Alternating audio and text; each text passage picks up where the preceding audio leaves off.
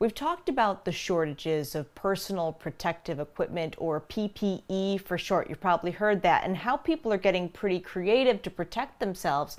To On Your Side, Steve Brown tells us how one healthcare center received a donation from a pretty unusual source.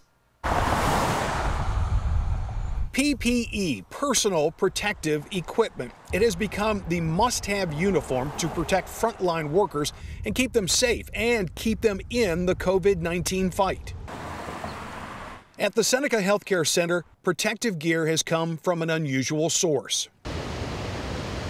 The Maid of the Mist, those blue ponchos, they are inside Seneca Healthcare, as these pictures show. They have been used by workers here attending to COVID-19 cases. The McGuire Group, which runs the facility, won't say how many cases they have here.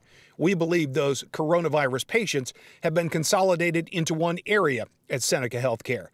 Those ponchos were in use at least into early this week. Now, a company spokeswoman did talk with Two on Your Side Wednesday night about the use of these ponchos for protection. Protective gear is better than no protective gear. You'd rather have your staff member have a protective gown on, even if it's from the Maid of the Mist. But those ponchos were not the only protective gear here at Seneca. We're told that there was regular, standard hospital PPE inside.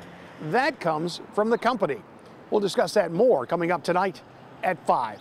In West Seneca, Steve Brown, Channel 2 News.